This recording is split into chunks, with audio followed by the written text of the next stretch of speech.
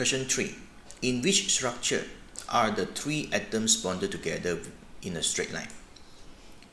So we need to know the structure of all these molecules or all these compounds. For A, polyethylene. Polyethylene is a polymer structure, something like this. So we know that the carbon is sp3 carbon and it has 4 sigma bonds with it. So therefore, this is the tetrahedral geometry.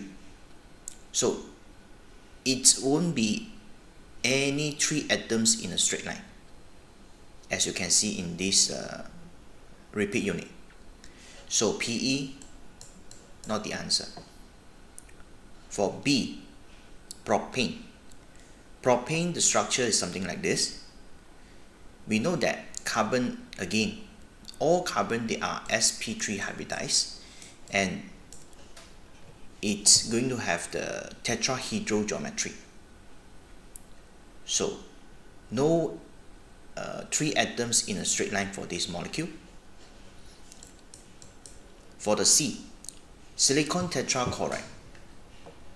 For this molecule is the tetrahedral geometry.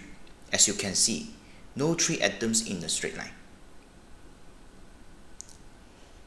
So D, sulfur hexafluoride, SF6. So we know that sulfur is a central atom. Fluorine surrounded the sulfur, 6 fluorine. So we know that the fluorine, sulfur and fluorine, they can form a straight line. Okay, so therefore answer is D, SF6. That's all for this question. Thank you.